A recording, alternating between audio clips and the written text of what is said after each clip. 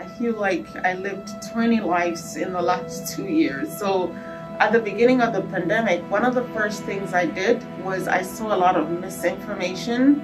And so I saw a great opportunity to give people correct information. So these were self-made videos I did. Unfortunately, I didn't put them on YouTube, but it went around quite a bit on social media. I tackled different things from symptoms to the need to get vaccinated, to what the disease was about, and just the genesis of the pandemic. And so that was a lot of work. And in addition, I was on national television in Ghana for about 4 months, from April to September of 2020, just every day educating people. And to this date, people reach out to me and let me know what a great service it was to allay people's fears and to provide a sense of direction.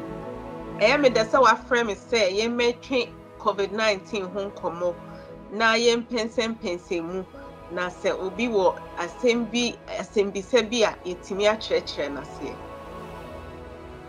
For me, in the pandemic, resilience was about keeping positive energy and also about focusing on the grand purpose. I felt like the COVID-19 time was a calling for me to direct the world to right information. And so that's just what I was doing, whether it was at work or in small groups or on television. I was just like, this is the right information and it's coming from an expert. So for all my 17 years of being an infectious disease doctor, I felt this was the time to be on the global stage to let people know that you're a credible source of information and they can trust it. So that kept me resilient, that kept me going, that kept me waking up at 2 a.m., 4 a.m. for various interviews. So it was tied to purpose, and so that made me resilient.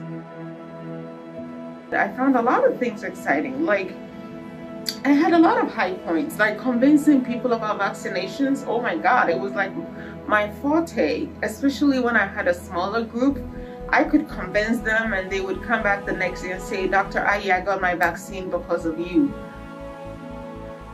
Going forward, I think telemedicine has defined what healthcare is and how we can deliver care, and the fact that we all need to work together. I mean, the pandemic saw different countries collaborating on research, thoughts, the vaccine, that it's really one health. We can't isolate US healthcare from Africa healthcare or Europe healthcare, and that we have to learn to tackle problems and challenges as a continent and as one people.